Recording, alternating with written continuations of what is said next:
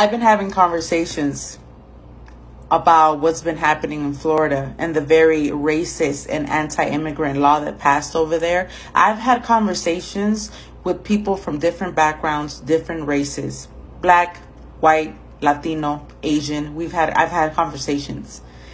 And the ones that are in agreement the most with the law in Florida have been American-born Latinos that I've talked to. And bitch, when I tell you that I'm fucking embarrassed, bitch, when I tell you that I am fucking embarrassed that I have my friends, which is only like 2 of them, they're as outraged as I am about that law in Florida. My black friends, they're as outraged as I am about that law in Florida.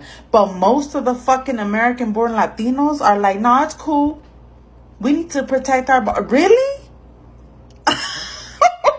At this point, it's just fucking hilarious to me. Y'all are a bunch of fucking clowns. All of you pendejos and pendejas that think you're better than other Latinos simply because they don't have paperwork. You're a fucking clown and you're a fucking embarrassment. Let me tell you another thing.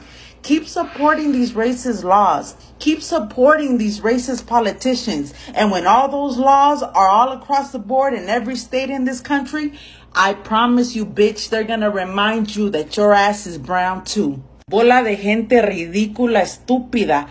Los latinos que no sé por qué se sienten superiores a los latinos que no tienen papeles. Yo no sé quién putas en sus vidas les han dicho que ustedes son gabachos. ¿Ah?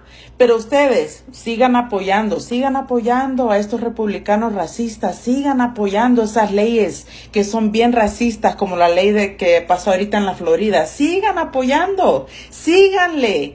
Y ya van a ver que cuando esas leyes estén en todos los estados en este país, ustedes van a ser los primeros que mandan mucho a la mierda por cerotes.